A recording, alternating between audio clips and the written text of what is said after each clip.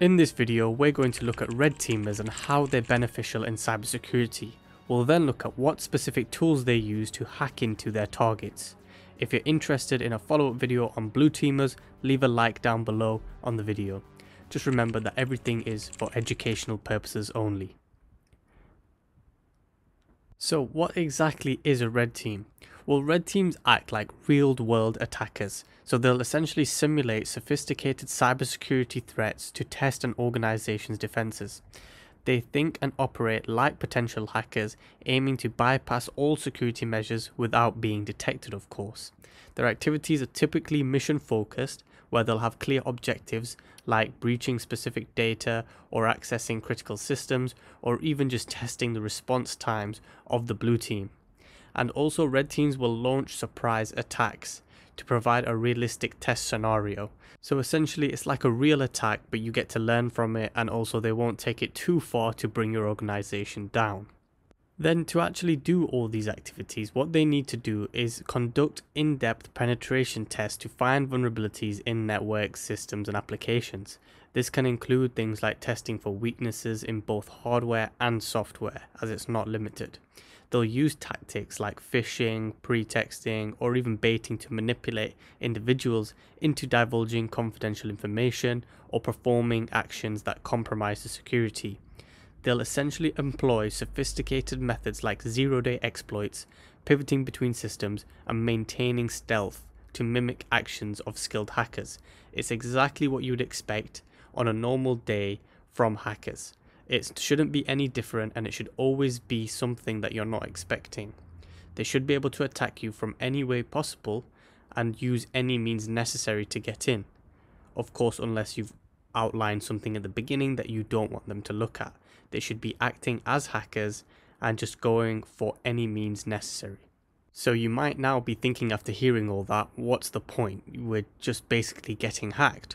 Well, there's a lot of benefits that you can get out of red team testing or penetration testing, and the first one can be to reveal weaknesses and enhance incident response. So by simulating the real world attacks, the red teams will help an organization identify and prioritize vulnerabilities in their security posture, and it'll also enhance the incident response, as it can provide practical scenarios for testing the effectiveness of incident response plans and teams, leading to improved reaction times and strategies.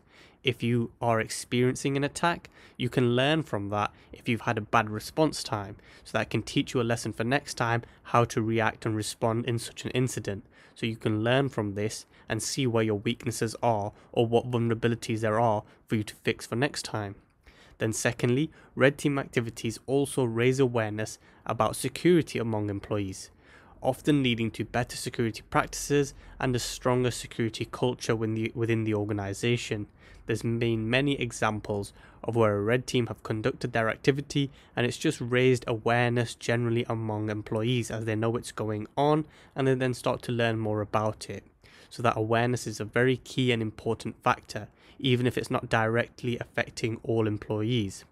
Finally, we then have a main one of identify potential risks and regulatory non-compliance issues. What that means is red teams help organizations avoid potential legal and financial repercussions.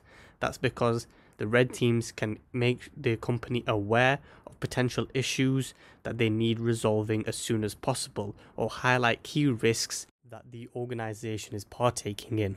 So now that you understand what a red team is and why they conduct the activities that they do, let's look at some tools that they use. Of course, there's a large amount of tools that red teamers can use, and there's literally loads of different ways of using them. However, I've summed this up into 3 different ones just to give you an appreciation for what type of tools can be out there. So the first one is I'd like to talk about reconnaissance tools. So that can be active or passive. So when we're talking about active reconnaissance tools, that means actively engaging with the target. So it could be things like speaking with employees, conducting port scanning, or even web application scanning. But when we talk about passive, we mean using publicly available information, such as open source intelligence. I have another video on open source intelligence tools, so do check that out if you're interested on passive reconnaissance tools. However, I'd like to give an example here of a tool called Sniper. A tool like Sniper is used for automated scanning and information gathering. It's designed to streamline the process of gathering intelligence about a target system or a network, which is a critical first step in any penetration testing or red team exercise. Before they go into any of the hacking, they'll want to conduct as much research as possible, so a tool like Sniper can be very beneficial. Next up, we then have a tool called MimiKatz. This tool is often used to extract sensitive information, such as passwords or credentials from a system's memory. It's typically used to gain unauthorized access to the networks, systems, or applications to obviously perform things like malicious activities or privilege escalation that can then later on lead to lateral movement within a network.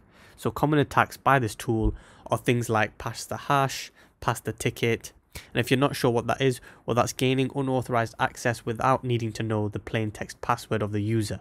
Instead, the attacker uses the hash value of the user's password. So a very powerful tool that we've seen a lot in malicious attacks.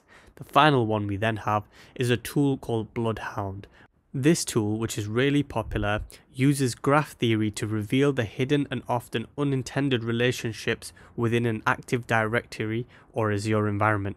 So attackers can basically use BloodHound to easily identify highly complex attack paths that would otherwise be impossible to quickly identify in a red team scenario. So you can use BloodHound to quickly gain that map or path to where you need to get to. You'll know that Active Directory is obviously a vital part of many IT environments. So for red teamers, having obtained a foothold into a customer's network, AD can be a real treasure trove. You can find paths to domain admin and gain access and control over crucial resources, as you can see as an example on the screen at the moment. This allows the attackers to show them paths for lateral movement towards part of the environment that they want to get to that may be less heavily monitored. So it shows them the best route that they need to go down so they know where to focus and put their resource towards hacking. A very powerful tool that's used by a lot of red teamers, so definitely worth looking into if you've never seen anything about it. Hopefully that's been a useful quick video for you to gain information on red teamers. Like I said, I will be doing one on blue teamers, so if you're interested, do click the banner above. But if you're interested in talking about cybersecurity, do join my Discord channel. The link will be down in the description below, where we talk about all things cybersecurity and just ask questions and help each other out. Hopefully you enjoyed it. Please do leave a like down on the video. It massively helps it out and tells me that you're enjoying and you do want more content like this.